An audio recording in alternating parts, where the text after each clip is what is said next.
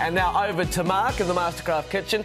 And you've been inspired by our guest, Nikki Pellegrino, today. Mark, what are you serving up? Yeah, I've been inspired, and we're going to do slow braised lamb with tomatoes and red wine. We've got lots of fresh herbs and ricotta and parmesan in there. It's going to be great. We're going to put it all in the pressure cooker. I'm going to show you how to use this piece of equipment safely. And we're going to come back a little bit later and I'll show you how to do it.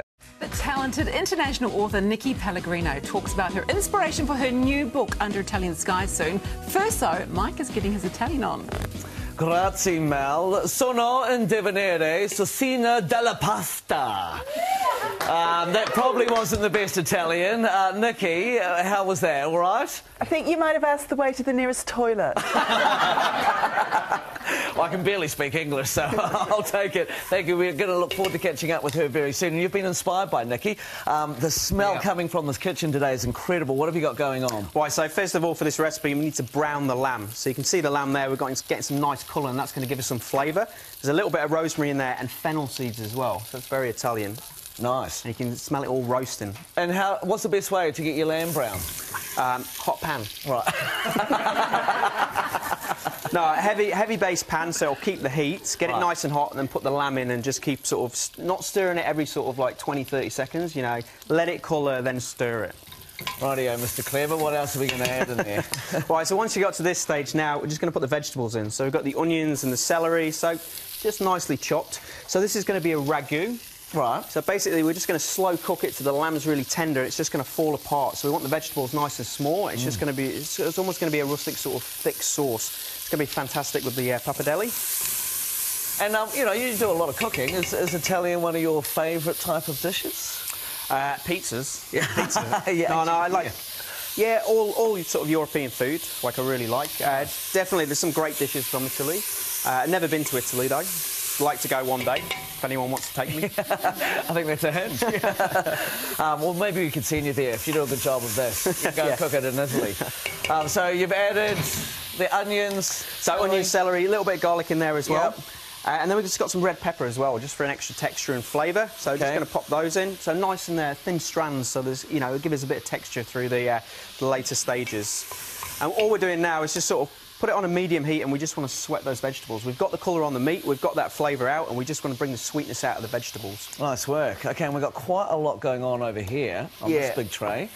So what are we going to take? But the beauty of this dish is we're going to cook it all in one pan, and if you haven't got a pressure cooker at home, you can just do it in a, you know, in a crock pot. Pop it in a really sort of heavy base pan with a lid in the oven. Okay. It'll take about sort of 3 hours. You want to cook it like a long time, nice and slow, to get all those flavours.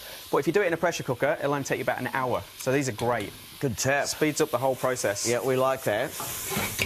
Now, you were a fan of The Bachelor, Mark. Got you there in the end, didn't I? Yeah. I definitely watched it. Pretty interesting. And let's ask him, were you Team Naz or Team Fleur?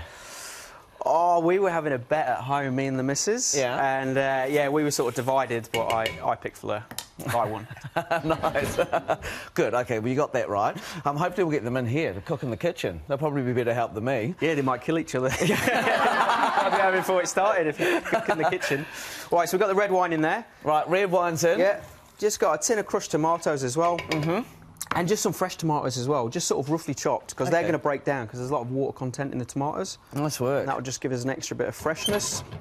What's the best flavour of red wine, actually? Because in the, you know, in the cupboard, I've usually got a Shiraz, and sometimes I've got the Pinot. What's the best one? Well, whatever you've got open. Doesn't matter? Whatever you want to drink, because you use about, you know, 200 mils in here, and then you can drink the rest. For you. And then we're just going to pop a little bit of chicken stock in there as well. OK. And then pretty much just bring that to the boil. We're going to click the lid on, bring it back up again, turn it down, and it's just going to cook for about an hour. OK. And then we'll come back a bit later, and then that's going to all be cooked, and I'm going to show you how to finish this dish. And if we don't have a pressure cooker at home, just over that again, one more time? So same again, bring it up to the boil, put a lid on it, turn it down nice and low, and cook it for about sort of 3 hours. Nice work. Fine, yeah. OK, well, I can't wait, because I am starving, so we'll come back very soon, see the finished product. So we're nearly finished now. So we just cooked the pasta, so we want to cook it al dente for our Italian friends. So that means just to the bites. So we still want some texture on there. So if you just sort of, you know, follow the instructions, but take it out like a minute or so before the instructions come, just taste it, bite it, and you just want a little bite there. It doesn't want to be raw and crunchy, just a little bite. So I've just drained it. Just going to pop a little knob of butter on there. just to sort of glaze it around. And then we'll check our lamb. So the whole thing with the pressure cooker is don't open it when it's under pressure. OK, so once you've been cooking it, you've got this little switch here, and you want to just click it over, and that will slowly release the pressure. And then you can open it and get into it. Again, don't open it when it's under pressure. Right, so we've got our lamb here, so you can see it. Beautiful, it's all braised down. I'm going to pop the pasta in, give it a nice stir around, and get it on the plate. Oh, look at that. Yum. That looks incredible. As well. Bring it over. Go, a little bit of mint. Yum. Bring it over. Oh, yum. Hey, Nikki, why don't you come over and try the Italian? Yum. Right. Let's go. What's the verdict?